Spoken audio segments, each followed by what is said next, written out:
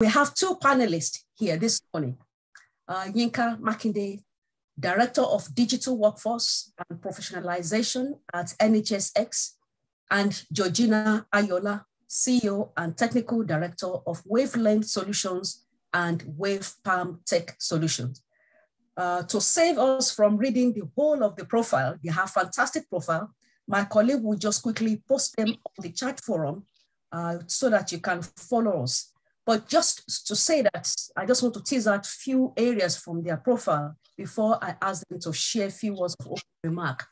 So Yinka Makinde started a career as a pharmacist, and then moving on to consultancy, and then from consultancy now into health science at the NHS.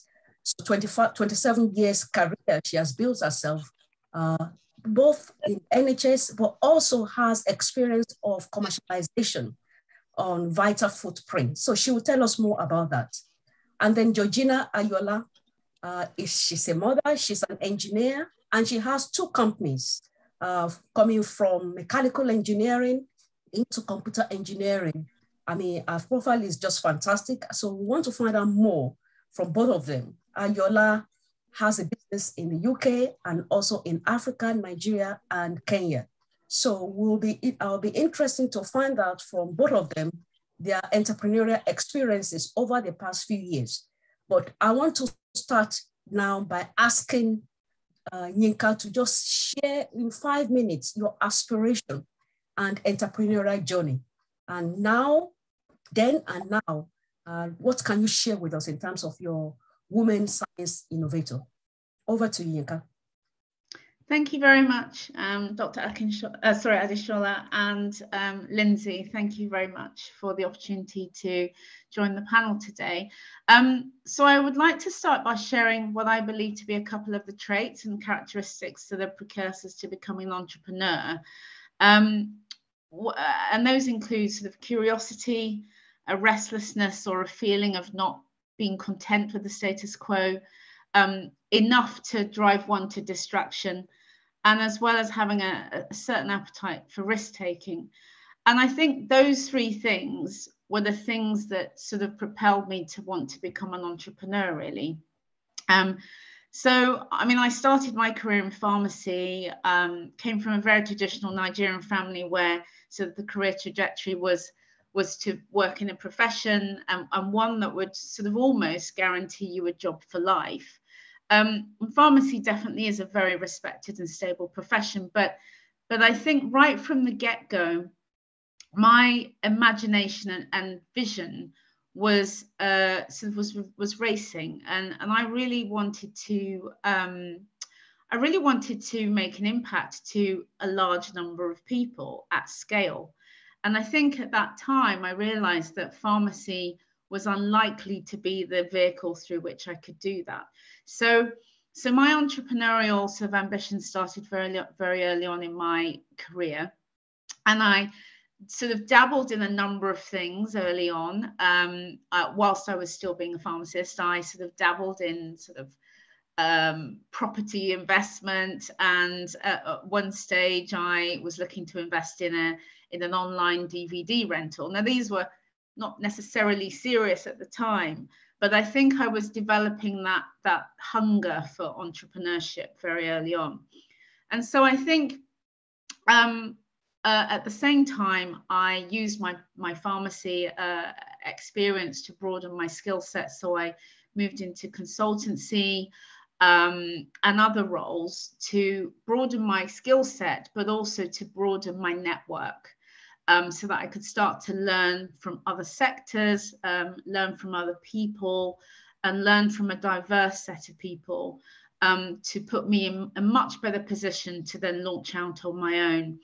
So then it was in 2003, I think, that the opportunity, sorry, not 2003, 2013, the opportunity came for me to really launch out properly and take that risk. That I referred to at the start, and I set about starting. First of all, I set up a pharmacy. First of all, I started a consultancy business, which was sort of relatively safe because it was leveraging my pharmacy expertise. But for the first time, I had to build my own team, and I had to build that team to be confident enough to go out and start to sell my services to customers and generate revenue. And I did that, but using my expertise that I already had. It was a really interesting learning experience. I definitely generated revenue. I had the experience of dealing with some of the more challenging HR issues, and also developing my skills in selling, which is obviously one of the key areas that you need if you're going to be an entrepreneur. But that also then started to help me sort of raise some of the capital that I then needed to launch my actual business that I really had the passion to develop, and that was a tech startup. And so sort of a couple of years later, I launched and started to develop a tech startup, which was also leveraging some of the technology skills that I'd been developing since 2004. And that was a business that was, which I felt had the ambition to reach thousands of people, which was one of the things that I really wanted to do, as I mentioned. It was using my tech skills that I developed over the last few years, plus my healthcare knowledge. And the tech startup was, in a nutshell, sort of aiming to address some of the challenges around healthy eating and obesity. And it aimed to try and navigate people to better food choices. Now, I learned the most during that experience, but it was also the experience where I had the biggest failures. And having invested a significant amount of money, building a team, going out doing a huge amount of business development, developing an actual product, those were some of my most exciting years in my career to date, I have to say. But they were also some of the most painful years because as I said, I failed. But also it was where I started to experience some of the issues that I think we're going to be talking about in this session around sort of discrimination against sort of women and women of colour who are trying to be entrepreneurs. I think I will pause there, and I really look forward to teasing out some more of those issues as we go through the session today. Thank you very much, Yinka, for that introduction. And you've mentioned quite a lot of issues that we'll be looking at later on. So let me ask the same question to Georgina Ayoola, who is the Technical Director of Wavelength Solutions and Wavepalm Tech Solutions. Welcome, Georgina. Over to you. Yeah. Good afternoon, ladies and gentlemen. Thank you, Dr. Sola, for having me on as a panelist on this discussion. It's something that is very dear to me. As you introduced me, I am an engineer, and I did electronics. In fact, I started off with electrical electronics and then went back again and did electronics because I loved electronics so much. And I think having to do such a course actually really just says a lot about me, to be honest. I'm very, very logical. I like to do things that nobody has ever done before, so which makes me very innovative. I'm very curious. I'm always looking for how to perfect things. Sometimes could be like one of my weaknesses, actually. And sometimes it puts me into trouble because I start off with a project and, you know, I'm like, oh, wow, you know, I get stuck in the middle and then until I get to the end of it before I'm actually happy. So like with, you know, I started off with my career as an electronics engineer. And I remember being in university and applying for, you know, like the milk rounds. And I knew that I was quite special then on, because every milk round that I actually applied to, I got the job. And I was quite fortunate to be picked by like the likes of Sony Electronics, Shell Technology, and they gave me the platform. And obviously, you know, as an engineer, you want to shine. And you basically, we like to show off. And I kind of like picked up some of the awards that were given during the time. One of the biggest platforms I've worked on that is, you know, very rewarding for me was working at the Great Ormond Street while I was in the hospital and while I was in the university. And it was one of the milk rounds, and they got like students, and like almost about 50 students had to apply for it, and they only took 3 of us. So that was, you know, I felt that, oh wow, there must be something that I'm, you know, that they've seen in me, even though I was terrified in the, you know, when I started my course, being the only woman, you know, in my own area field. But then in the whole engineering, like for the electrical electronics, we were only 3, and we were up to about 170 students. So obviously it was terrifying knowing that, you know, you had to compete you almost have to be, you know, twice as good as the guys on the course, because they relatively feel that, even the lecturers felt that, you know, the course is not meant for women. We had like, you know, some lecturers that would ask you, but why did you choose this course? Why are you here? Why don't you just do something else, like maybe structural engineering or something, you know, like that? So, you know, from the onset, that I'm always one that I love challenges anyway. So I knew from the onset that it's not going to be a smooth ride. And when I finished, before I got my results came out, I got snapped up by Sony Electronics. And I went there, obviously, you know, as an engineer, we do like to show off. And I remember going to my interview, and I took a suitcase. I took a holder like I was traveling, and I you know, and I got there, and I had all the chats and everything. I was so well prepared. And when they asked me a question that was part of what I was actually working on for my dissertation, I was just like, I gave the guy, you know, in fact, I derived the formula for him on the picture, and it was like, they told me there and there that I got the job.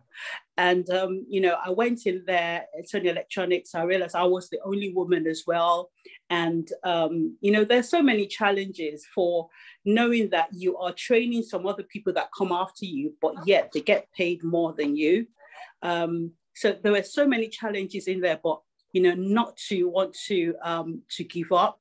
You know, I knew then that I needed to do something. I needed to, you know, I needed to have my own company. I needed to give back. I needed to empower other people to be able to strive, people in my situation, or people that just don't feel that they're good enough to be able to do anything. For women, girls, being able to get into engineering, I knew that I had to do that. And so, you know, when I had my daughter, I think that was a light bulb that came on, that, you know what, I can actually, you know, work by as an entrepreneur. And I started doing a lot of other things within the engineering field. I opened up a company in Kenya to start with. I was going to do it in Nigeria, but there was a lot of like roadblocks and all of that. And I felt that Kenya was easier for me, because all people that I'd met during the, you know, like being a channel partner for a particular company, we kind of like came together and we formed a company. And then from there, I, you know, opened Wavepalm technology in Kenya, which has now become that operations department in Kenya.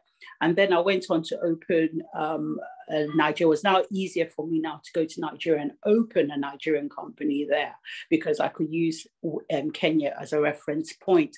And so we've had the company in Nigeria running now from 2015, and we're still going.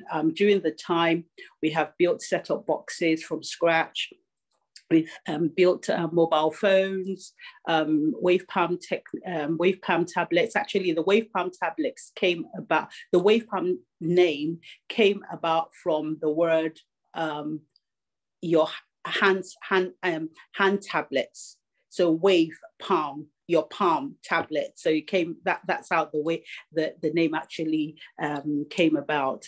And so we devised our own tablet PCs, which we actually is actually the tablet pieces were actually made for African kids for a start. So we did that, we developed them, designed and developed our own Wavepalm tablets, deployed that into Africa. And then in the past 5 years, we have really been very strong on software development.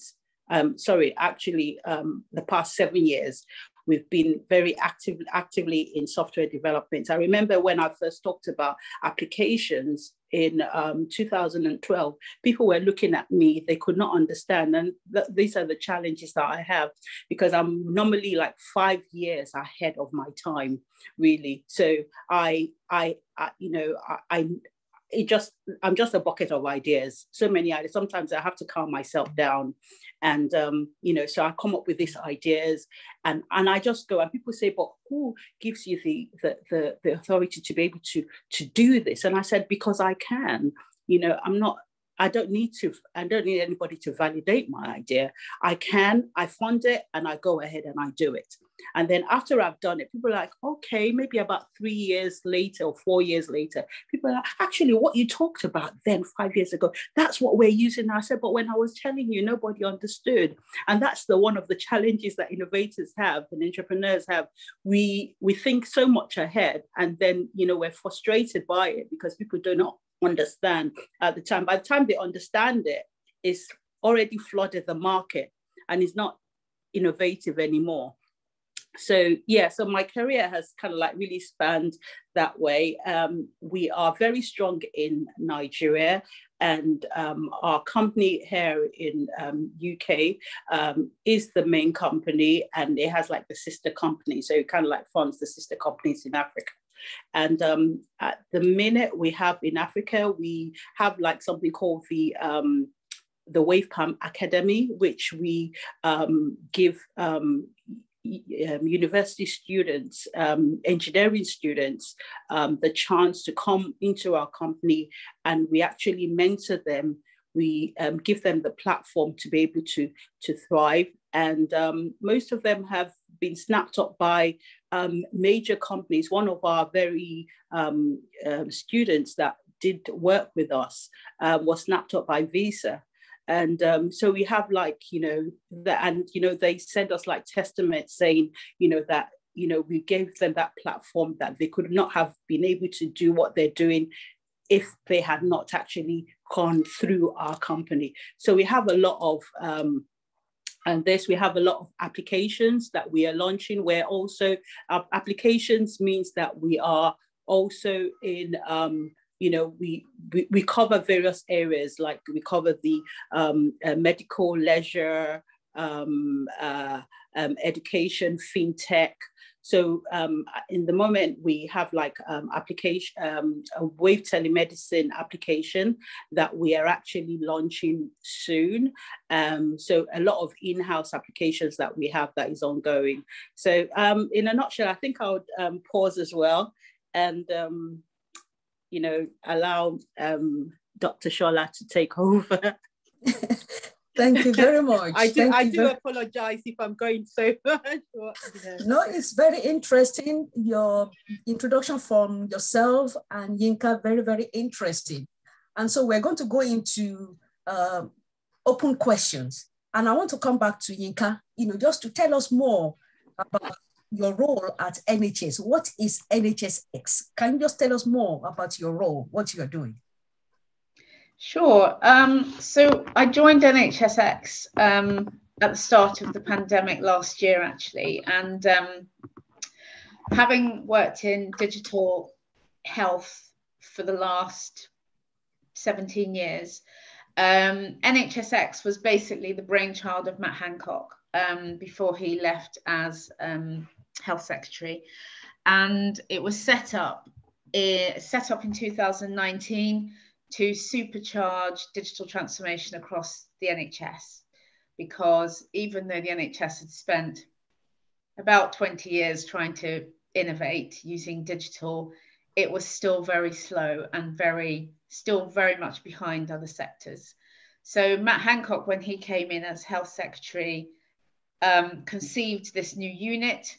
And basically the unit brings together the expertise of NHS England, which is what the commissioning body for the NHS, plus Department for Health and Social Care. So it brings together all of that expertise. So it has strategy, policy, and delivery. So it's been going since 2019 with a pure focus on technology and digital.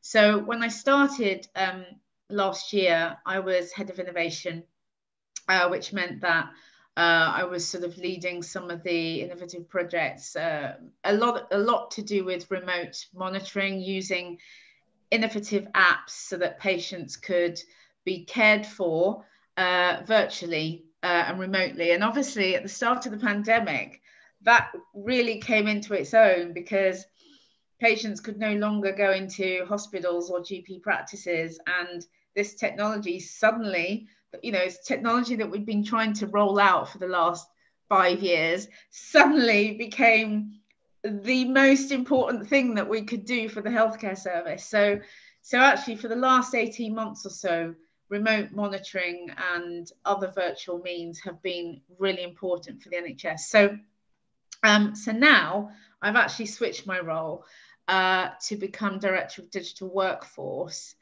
And my focus is now less about the actual technology. It's more to do with the workforce, the 1.3 million people that work across the NHS, and developing that workforce so that they're more able and ready to embrace digital technology and the value that digital transformation can deliver for the healthcare service. And so a lot of that is around workforce planning. It's around attracting these skills from other sectors, because we just don't have enough architects and engineers and user researchers and all those specialist skills that we need, making the NHS an exciting place for them to work and keeping them in the sector so that we can actually drive and realize the benefits of digital transformation. So it's a fairly new role for me. I've been in it since October and still getting my feet under the table, but we've got a significant challenge ahead of us, but a very exciting one. So that's currently what I'm doing. I'm working with lots of other sort of stakeholders outside of NHSX to make this happen. Okay, that's very useful to learn more about your role. So I want to ask, both of you mentioned challenges that you are facing in your respective organizations or in your profession generally. So I want to start with, let me go back to Gina just to ask some specific challenges as a woman, Black woman innovator, and being very different in your own electronics engineering, computer technology. How are you able to weather the storm in the last few years? What did you do, to overcome those challenges? Thank you very much for the question. I think it's very, very vital. I would say for me, it's a passion that I have for what I do. And I think when I do talk about what I do, it's just such a very passionate, I talk about it passionately, really. I actually love what I do. I feel very privileged that I've always worked in my field of choice, and what I studied is what I'm doing, and I've grown from it. I think that if you're not passionate about what you do, I think it's very, very easy to give up, because there's so many challenges anyway. But when you are passionate about what you do, no matter what, you will try to actually weather the storm. And for me, I would say the number one thing is the passion. It's not been easy. It's been very difficult. A lot of the projects that I've done for so long, I have funded the projects. Now, like with the wave telemedicine, like, for example, what Yinka said, you know, like during the pandemic, I was just really terrified that, you know, with the way things were. And for me, I wish that we do not have any problems, but I look for problems because I'm very solution driven. So I'm a problem solver, and I use my skills to be able to ensure that that is actually, you know, being given. And so with the pandemic, I just saw like an opportunity. I saw, you know, a way for me to be able to, you know, because it was almost like I felt really, what's the word? Almost like paralyzed. I felt, you know, what can I do? What can I do? So I was looking at what can I use my skills to do? How can I be of use to the situation at hand? And so we started working on telemedicine, because I found out that people were finding it difficult to be able to get to, even when they call, and finding it difficult to be able to get on. There was a time that I tried to call and I could not get through. And I'm thinking that someone that is actually going through situation, is they're going to find, you know, this is obviously the number one thing that we should be looking into. And so that was how Wave Telemedicine came about. And I started working on the Wave Telemedicine. And I tried to get into NHS. There were lots of like roadblocks and all of that. I just thought, in fact, one time I wanted to walk into my MP and say, I've got this platform, use it, you know. You know, just use it as much as you can. You know, it's available. You can do video calls. You can connect to your GP. GP can connect to it. We had lots of webinars and everything. And then, you know, I just thought, okay, do you know what? Africa, if we are able to get this into Africa, we're also helping ourselves here, because that means that, you know, we are going to curtail a lot of issues that will transpire from it. So, you know, Wave Telemedicine is going to be launched in Nigeria firstly this before the end of February, and it's already onboarded like about 60 doctors on ground that will be working across board. So like I said, it's a passion. The passion has just been my vehicle. It's been my, you know, it's been my jet, really, my private jet, that I have been able to actually ride on it through thick and thin. Okay, that's very useful. I wonder if any of you can actually shed a bit more light on the gender differences in your respective industry. So in the health, you know, digital health, and engineering, you know, and technical background, because you said earlier, Gina, that when you were starting, people were asking you, "Are you sure why are you doing this? Why have you not considered other vocation or other profession?" How you can mention cultural issues coming from an African-based background. How did you, at the storm, how did you convince people that this is definitely the way for you? Okay, so for me, and this is the honest truth, I mean, I'll give you the scenario. I walked into, there's a course called the Digital Electronics module, and you really have to pass that digital electronics module to really to get your degree. Basically, that is a core module that you need to pass. And for me, and obviously you have like engineering, maths. I'm very good at mathematics and physics, so it was like, it's always like a playground for me, like, you know, a playground. It might sound kind of like funny, but you know, when I see that, I'm excited. And so I walked into the lecture room, and it was like, I was very early. People were in the lecture theatre. And as I walked in, the lecturer looked at me and pointed and said, "What are you doing here?" And I thought he was talking to someone else. So I looked back and said, "No, you, what are you doing here?" And I'm like, "I'm on this course, sir." And he said, "No, I'm asking, why are you women here?" You know? And so I don't know, I'm very respectful. So I just had to say, "The reason why you're here, sir, And I just walked away to go and sit down. And then obviously I was quite young then. So I ran to, after the course, the lecture, I ran to my my tutor and I cried. And I said, you said this. And my tutor was such an amazing guy. And he said, don't worry, my dear. He said, don't worry about him. He's like that with everyone and all of that. And so I determined, when I got to the halls of residence, I determined and I said to myself, I'm going to be the best in this module for this guy. I'm going to work so hard that he will remember my name. And that was what I did. I worked so hard that in the practicals, I scale. You never get like, how can you get 90 something in practicals? No, you don't get 90 something in practicals. I was the top in the practicals. I was the top. I got my top grades. So he remembered my name and he remembered how relevant I was in this. So he's like, not giving up, understanding why you're there and going for it. And, you know, not many people have the confidence, but I think at a very early age, I was quite privileged with my dad, felt that I could do just anything. I could be, my dad actually wanted me to be a doctor, by the way.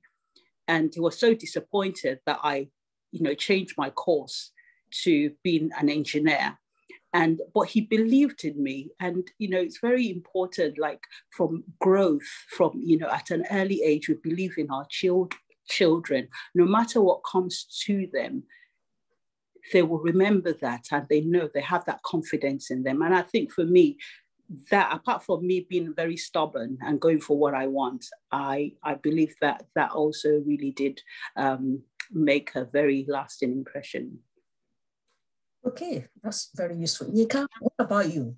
Challenges, Gina mentioned confidence. You mentioned earlier that you know, there's some challenges that you encountered even in the course of your career over the years. Can you just shed more light on, you know, you mentioned discrimination. And so I want us to just, you know, spend a bit more time on this aspect of barriers that women innovators face and how you are able to overcome them in the course of your own career. Yeah, sure. So in my non-entrepreneurial career, I do not necessarily think I've had any major experiences of discrimination. That's my belief.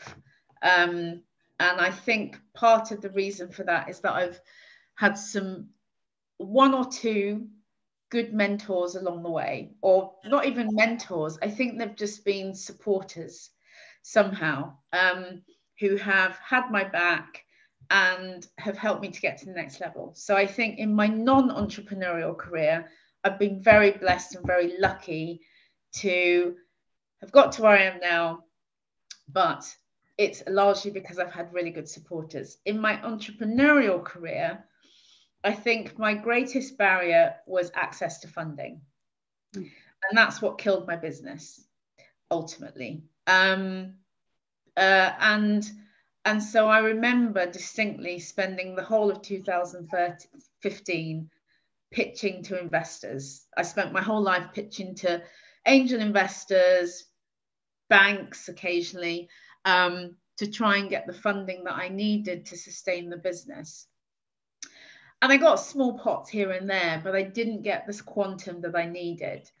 Now I think back then, so that was in 2015, I think women entrepreneurs in tech businesses were still, there still weren't enough women in tech businesses then. And certainly very few women of color trying to develop tech businesses, competing in a London market where, you know, what do they call it? The roundabout in Old Street, you know, where there was a real sort of buzz of activity. It was mainly driven by, you know, young men, startups that were, some of them were coming over from America. So I was basically competing in that market. Now I thought it was brilliant. I was so excited. I thrived on the energy. But in reality, it was going to be very hard for me to raise the money that I needed. Now I think we have two issues. If we're talking about intersectionality, so two issues were against me: one Black, one a woman. Now I think if we're looking at female-led startups. I think we've made significant progress, by the way, since 2015. There's so many more, and actually many of them are doing fantastically well.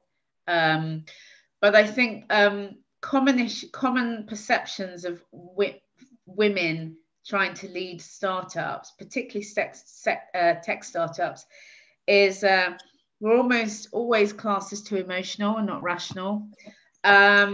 We are easily distracted, particularly if we have sort of other things going on in our lives, like childcare. There might be an issue or perception that we are less risk-taking, and that we have a fear of failure, and potentially less focused. None of which I agree with, by the way, but I think in a traditionally male-dominated sort of area, particularly tech, which is traditionally male-led, I think some of these perceptions still exist. But having said that, I think we've made significant progress over the last few years, because I think there's been an increased focus on trying to get more women into this space. Now, if we talk about race or ethnicity, I still think we've got a long way to go. And I'm only talking about tech. I think we still have insufficient people of color leading tech startups. And I know, and it's really important that we do. We have to have more women, and we have to have more a greater diversity in terms of ethnicity. And I'll give you an example of why we need this. Obviously, artificial intelligence is a huge area that's evolving and is becoming more and more prominent in its importance for many of the innovations that we will be benefiting from in the future and now. But the problem that we have with AI is that all of the algorithms that are being developed are largely being developed by very homogenous teams of people that are white, male, of a certain age group. And those are obviously causing biases in the algorithms that are coming out the other end. That is dangerous. So from a healthcare perspective, it's hugely dangerous if we have algorithms that are determining key decisions that need to be made for patients, but those algorithms are being designed based on the experiences and perspectives of a very homogenous group of engineers that are developing those algorithms. So we need diversity in the sector for a very real reason. But there is a lot of work that's going into trying to make the sector more diverse, but we still need to do more. Well, you've just opened new opportunities for development. As you mentioned, AI, and our university, we actually have a network, a research network on artificial intelligence and ethics.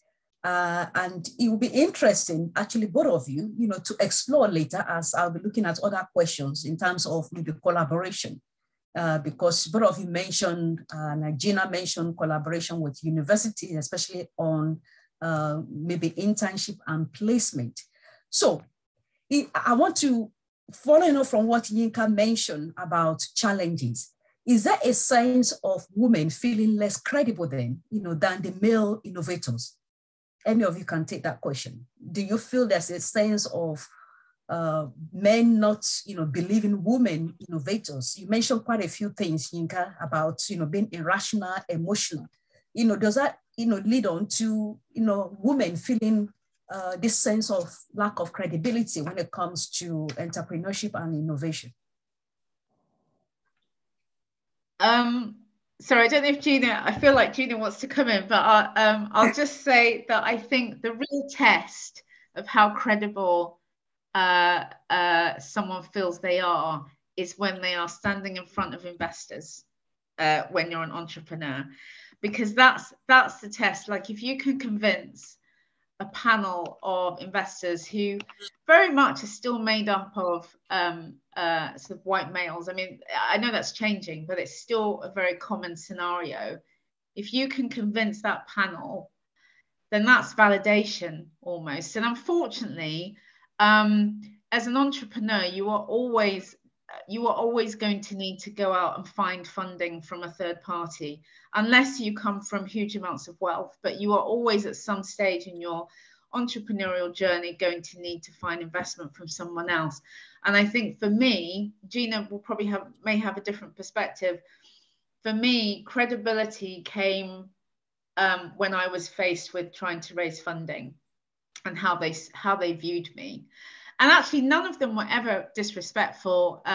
Everyone was always very pleasant. Everyone always had great things to say about my business concept, but they didn't want to put the money where their mouth was. So that was a test of how credible they found me at the time. Yes. Okay, interesting. Gina, do you share the same experience? No, I do not. But I do understand Yinka's side of view. I like I said, my background is speaks for itself. So when I do projects within my own, my own expertise. And so, like, for example, like applications that we have written, I'm involved in actually writing the algorithms. I'm involved in the development of it. So I understand it fully. And most of the times we have, and if I may correct, I've not gotten any funding yet. Recently, we've been approached by investors that want to invest in some of the applications that we have done, but have not taken anyone as of yet.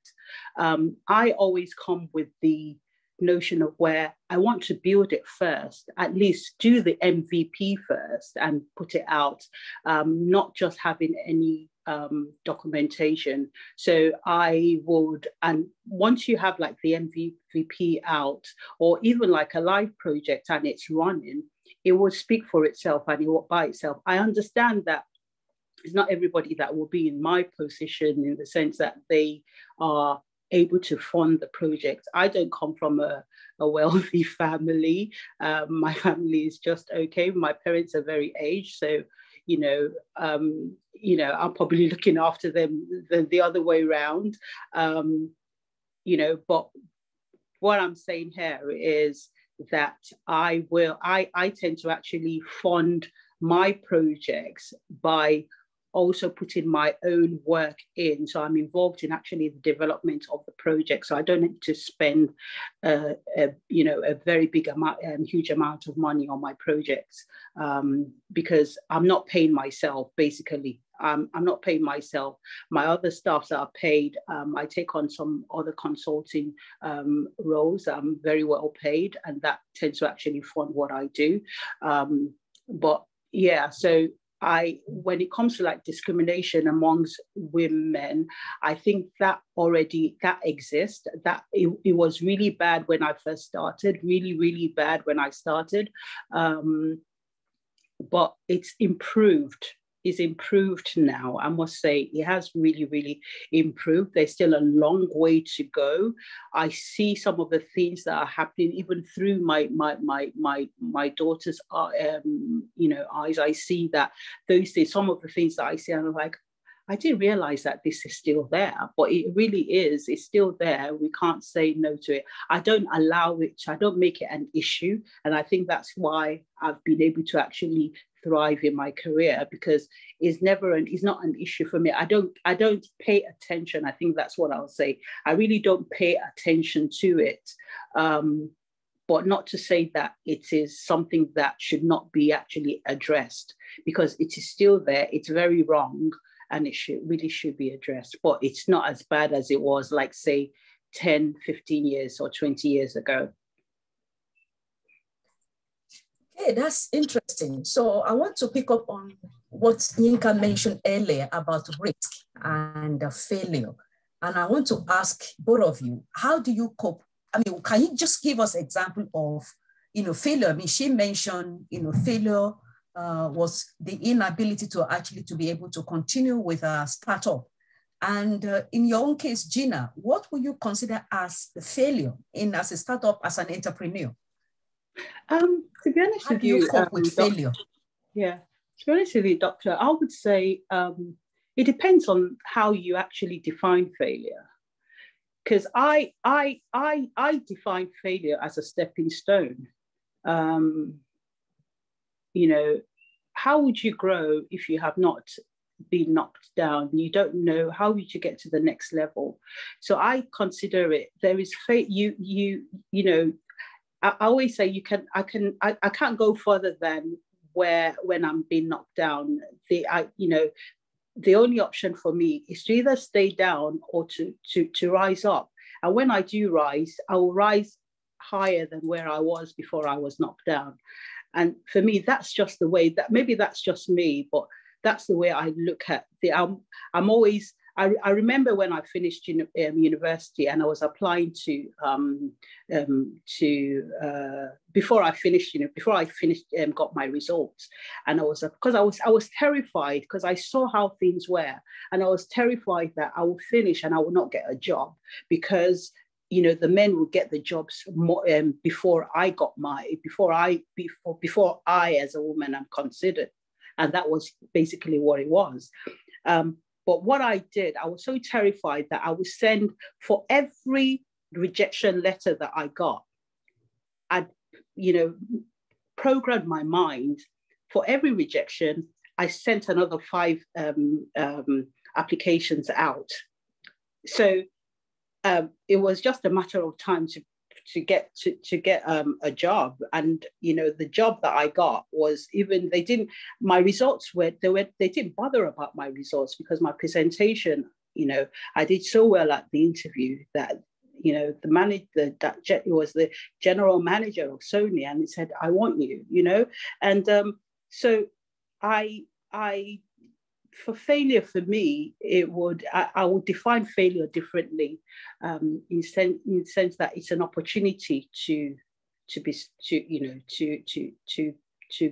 go for the stars, basically.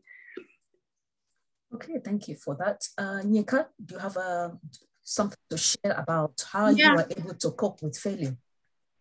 Yeah, so I agree to an extent with Gina. So I think failure for me is about growth. And I think failure should be embraced, really. I think culturally in this country, in England, when it comes to entrepreneurship, I think we have a slightly more negative view towards failure than other countries. Like America, failure is celebrated, actually, and in fact, failure in America wins you your badges of honor, and is valued when you are trying to raise money. Whereas here it's not viewed in the same way, but I actually think it should be, because you don't learn unless you've failed, really. So I think it's part of growth. I think it's really important.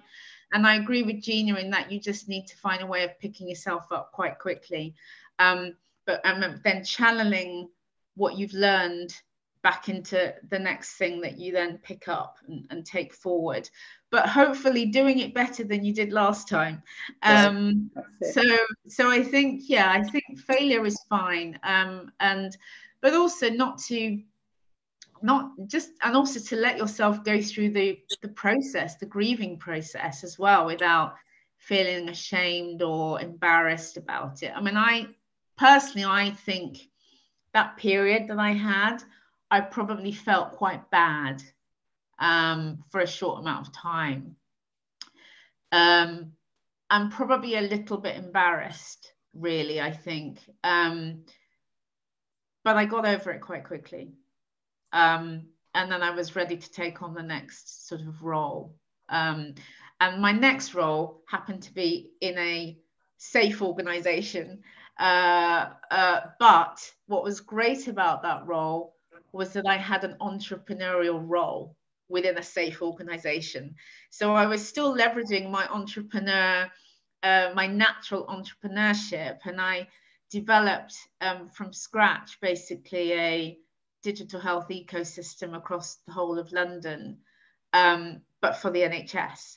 And so I was still able to do the stuff that I loved, but without the fear of running out of money. so it was great. So there's always ways that you can redirect your energy, but I think it's learn fast. There's a saying, fail fast and move on, or something. I think if you can do that and pick yourself up, then that's a good thing. I mean, that's very interesting and very useful to understand from both of you. But Yinka, from what I know about you, does that mean that obviously you have a dream about the vital footprint? So does that the failure has discouraged you from pressing forward, to achieve your your dream, really? No, it hasn't. I still have that ember burning inside me, and I really would love to be able to do something with that at some stage. But the main lesson that I learned from my experience before was, do not invest your entire life savings into a business. You really do have to.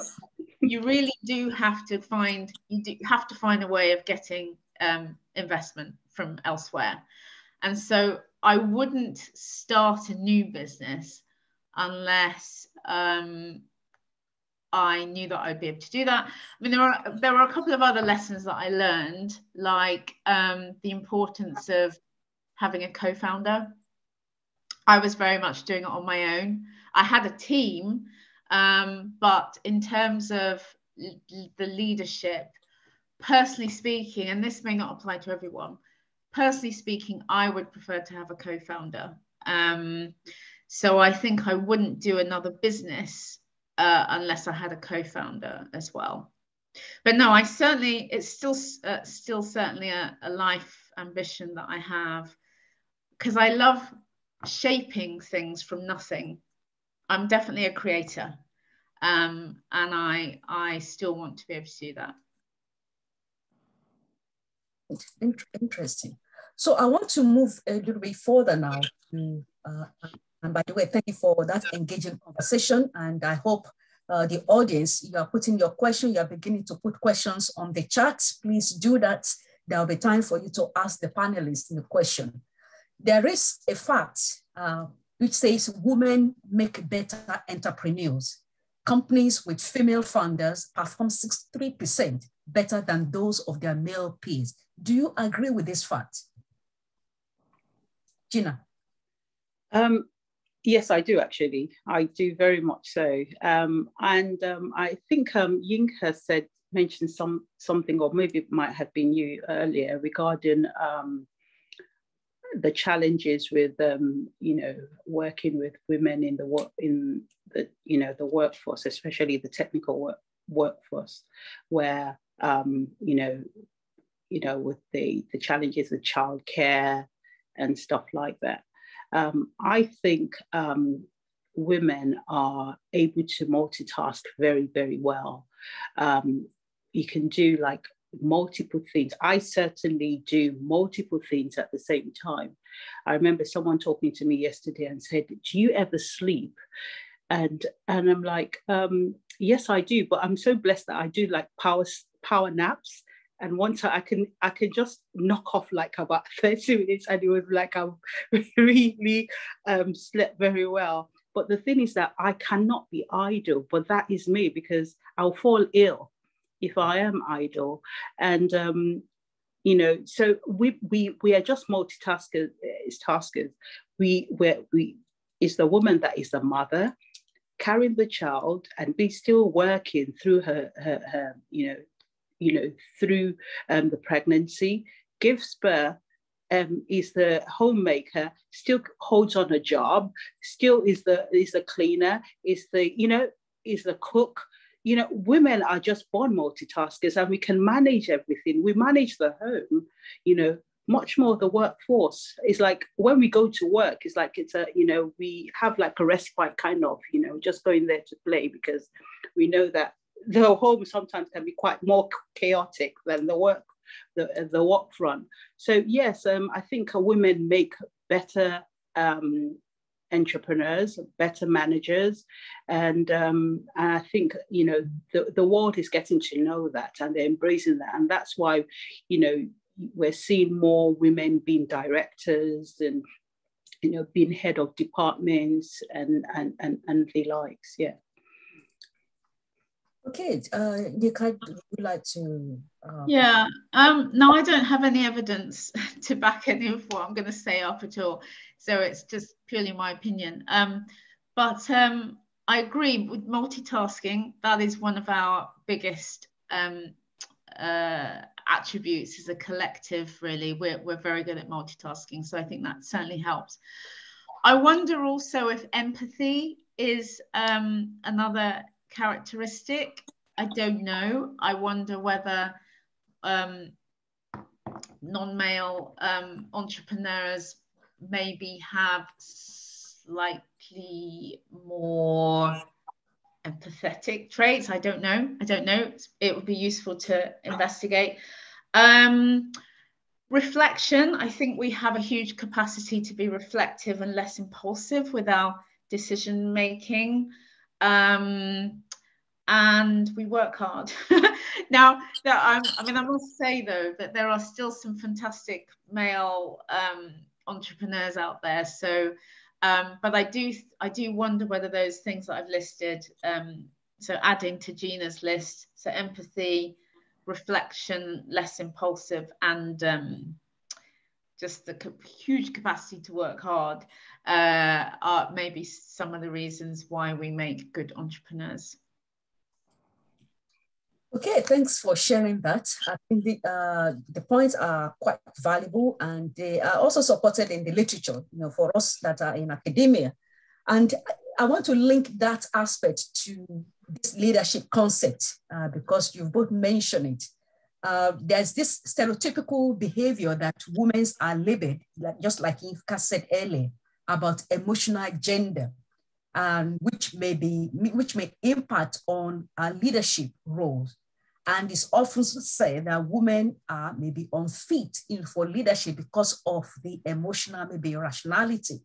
Again, I want to, put it across to you. Do you agree, being emotional, women, should that be an impairment to our role as leaders? Can I just start with that? So I think emotion is actually an asset. Now, I'm not suggesting that, I think it's often taken out of context. When people use the word emotion, they think that people are going to be crying all over the place and sort of breaking down in floods of emotion and hysteria. I think emotional intelligence, the concept of emotional intelligence, is well documented as being quite vital for leadership and being a good leader. And so having been able to tap into one's emotion, I think can only strengthen your ability to be more emotionally intelligent, really. If it's used in a what's the word? If it's well managed, and it's used strategically in a well sort of controlled way, I think it's probably an asset, actually. Is my view. Okay, well, I would like to believe that as well. Let's Georgina, do you have any thoughts on this? I think I agree totally with Yinka on this. Obviously there are different stages, different ways that you can define emotions, emotional stress, emotional intelligence, degradation, there's quite a lot of it. And I would say that it depends on, what you are actually labeling, the women to be. I would say that emotional intelligence definitely you know, the tips of that into action, you know, we're able to actually, just drive, get things done into action. Which increases our self-awareness, improves well-being, our relationships, the quality of life and effectiveness.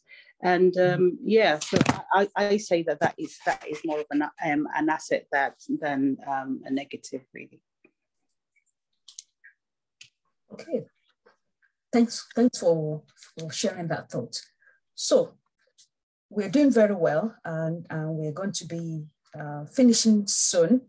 But I wanted to pick up on some of the points that were been mentioned before. Both of you, Gina mentioned earlier about our passion for contributing, empowering the next generation. And this is very evident even from her website as well. And I want to ask both of you, because you are very successful innovators, entrepreneurs in your startup and in organization. You know, and it's often said that obviously with being women innovators, that the economy is benefiting from being STEM in the economy. There is a statistics which was from Forward Ladies in 2018, and it said a boost of diversity through increased BAME women could bring 180 billion to the United Kingdom economy, especially due to the innovators BAME women work on. And they mentioned a few things. So for example, growth, mobility, and artificial intelligence. So Gina, based on your own engineering and computer, technical skills, what is your company doing to upskill, to empower? I know you've mentioned quite a few things, but primarily maybe in Africa, but in the UK, I believe your company is also UK based. What is your company doing to empower the next generation into these tablets and your products that you're doing? You're muted, please.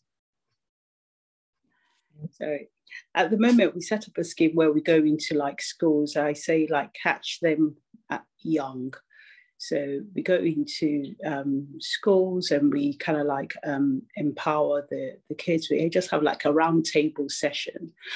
We started off with my daughter's school. I'll just have like a round table session when I go to visit, and have all the kids there, and they're very excited, very, very excited. This year they set up an engineering aeronautics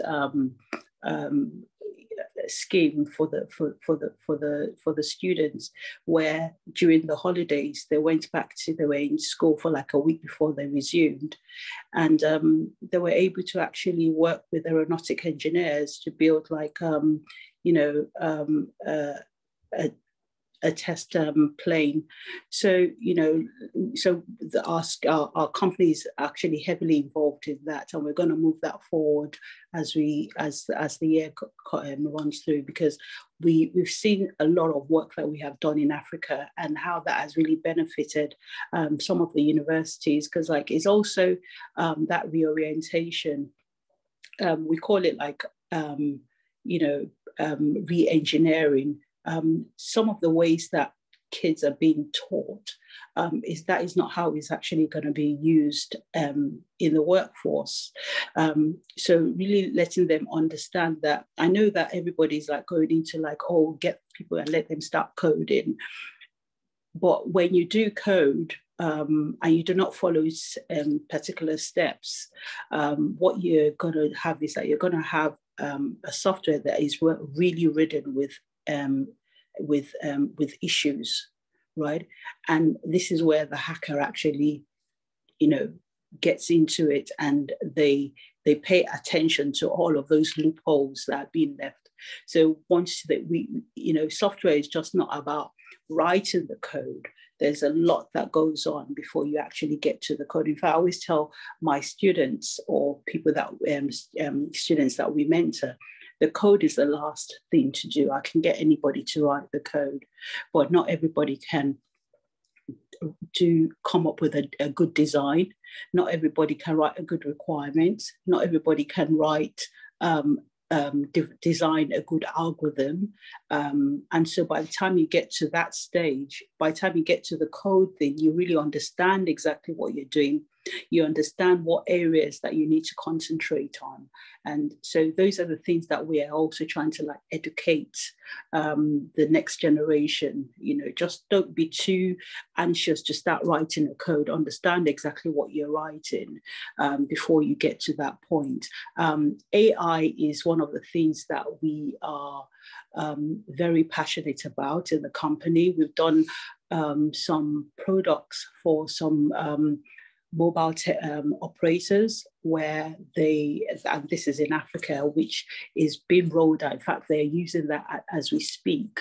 And it's based on AI technology, where it's like more of like security, being able to, so nobody can, if you register yourself as Dr. Sola on your SIM card, you can't find maybe Gina being the person that is using that SIM card. So that goes on in the background when they are actually doing the registration. And so the back end is actually checking that this is actually what we're using AI to actually do that. In our telemedicine, there's the AI that we use as well that is integrated into that for diagnostics. I wish that the NHS, perhaps I can have a talk with Yinka later on, which the NHS will just use this. I mean, we're not even asking you to pay anything, just use the platform. It will be, it's for what it's actually been created for us to be able to use the platform to help where we're at the moment. And so we've got continuous development. We continue to actually breach the gaps in technology, and by so doing also involving the young generation, and to let them know exactly the proper way of it being done. So I hope I answered your question. Yes, you did. Yinka, if you just give me kind of quick reflection, and then I will open it to the audience to ask some questions. Sorry, the question was, what is the organization doing? Yes. Yes. So in your case, how have you been able to empower, for example, your skill that you have built up over the years? What are you doing to empower maybe the next generation, mentoring, for example? Yeah, I mean, me personally, I don't do, it's not official mentoring, but I do unofficially mentor quite a few people, particularly women of color, actually. So, and I'm also part of a group which is called the Shuri Network, SHURI, which is very much focused on women of color in tech. So if any of you out there who would find that interesting to become a member of, I can send through the link later. But aside from that, our organization is trying to do more. So NHSX is trying to do more around in fact, diversity since last year's events has been very high on the agenda of NHSX. And we have steering groups and working groups and all sorts of groups that are actually driving forwards initiatives. And one of the things we've done is to make sure that we are making sure that we're bringing in more talent from diverse backgrounds. So making sure our recruitment panels are reflective, that there's no bias, all of that sort of thing. And then part of my portfolio as a director of digital workforce is to figure out how are we going to bring more diverse talent across the whole of the NHS sector in the tech space. So any strategy or initiatives that we roll out will need to have diversity and inclusion very much embedded within that. Excellent. Thank you very much. So we now have opportunity for questions from the audience. Lindsay, I'm not sure whether, are there any questions from chats? Hi, so yes, Simonetta has a question. So, and I believe she wanted to ask it herself to the panel. So I invite Simonetta. Oh, I just want to put the camera on. No, okay, I don't want to waste time. First of all, thank you so much, which has been incredibly inspiring conversation. My question is, based on to both of you, based on your experience, really, if you were in a position to, what would you be your message, as I put in the chat, to the policymakers? What would you say, this is what you really need to do? What kind of pragmatic intervention do you think also could be taken? And what kind of good practice you have come across that perhaps it could be shared much more widely? So there are 3 questions in one, I'm sorry. So Simonetta, can you repeat the first question, please? Can you? Yeah, the first is one, what would you say to policymakers?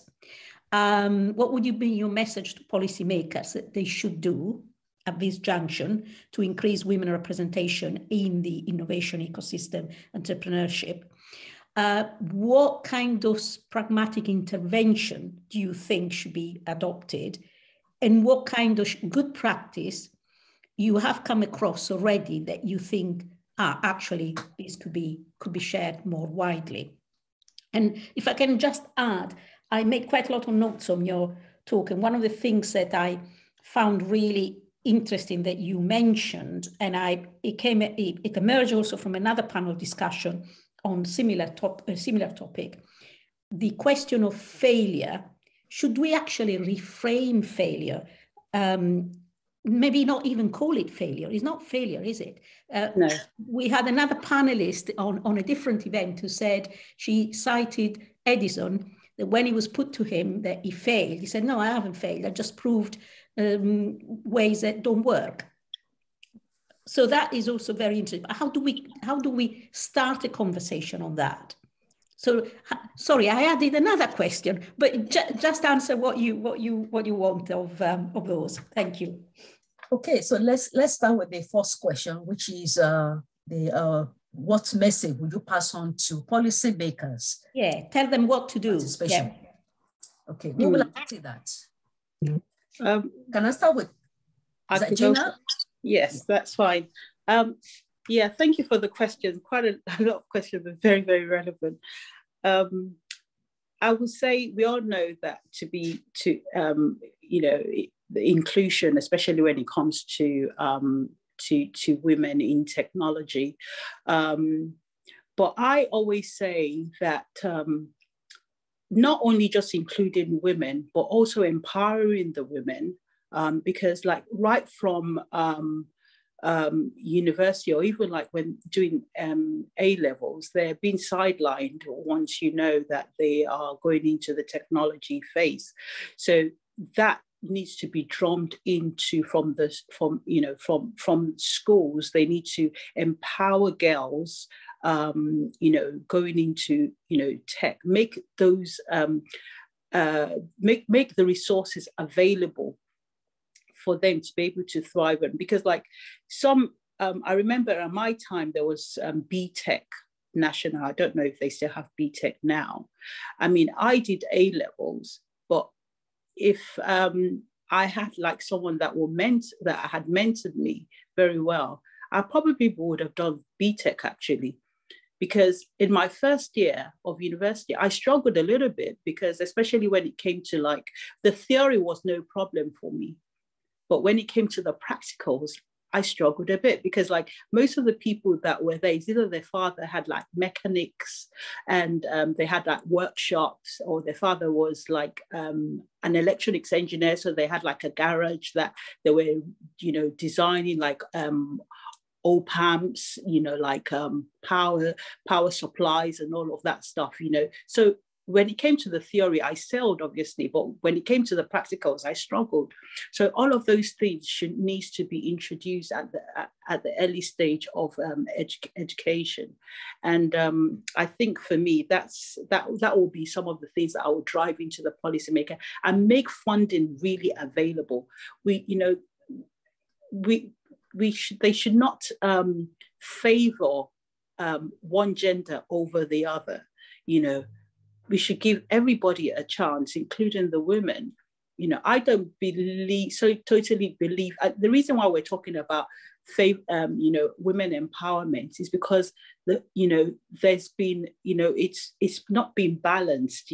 They favor the men more than the women. We should not even get to that stage. You should go for the best. You should give everybody a fair try, and that's what I would drive it. That would be my message to the policymakers. Okay, thank you very much. Yinka, because you are in NHS, can you just give very briefly? Yeah, a very brief response. So from a healthcare perspective, policymakers know already and are thinking quite hard about diversity in general. Some pragmatic quick wins that have already started, but will be developing over the next 2 to 3 years, is around apprenticeships. So getting in early, we want to build a pipeline, a much more sustainable pipeline of talent. And that you need to do from very early on, before they're even thinking about what career to go into. So apprenticeships, and there's a national apprenticeships levy, which is currently underused. So I think one of the things that I will be doing is to try and see how we can maximize the usage of the existing apprenticeships levy, and using that to encourage more girls and young women into exploring technical careers. Thank you very much. I hope that answered your question, Simonita. And then the last one, which is about reflection on, should we reframe failure? What's your response to that, any of you, quickly? Yes, we should. But that's a deep cultural problem that we need to solve. So it's not going to be something that we can do overnight. But yes, I definitely think that we do need to reframe failure, because actually failure is good. It depends on which sector you're in, though, I have to say. So if you're in a mission critical, safety driven sector like healthcare, failure, to reframe failure will take a little bit more time than if you're in another sector like, I don't know, retail or something like that. But yes, I think as a whole, we do need to work harder to reframe it. Okay, thank you very much. Because of time, I'm not sure whether we have time to take any more questions. Lindsay, is there any burning question from the audience? I don't have any more in the chat itself, but I'm sure we're all sort of have questions and want to hear a lot more, because those have been such fascinating talks. If I can be a little bit greedy and ask a very quick one, I was quite inspired about the way that you're talking about empowering other women and bringing them into the spaces, and I wondered how that sits along with the notion of competition. Because it sounds like that has been a part of your professional lives, and in some ways can be really energizing. So do you think that there is a tension between competition and, helping other people to succeed? I'll go first if you want. Thank you. Yes, I am absolutely real spot on. There is, but there is a fine line between that competition and, the drive to succeed. And there shouldn't really be, really. But the thing is that we've been made, like even through like your pay, what your salary, you see that, you have people that come in that you train and they still get paid more than you.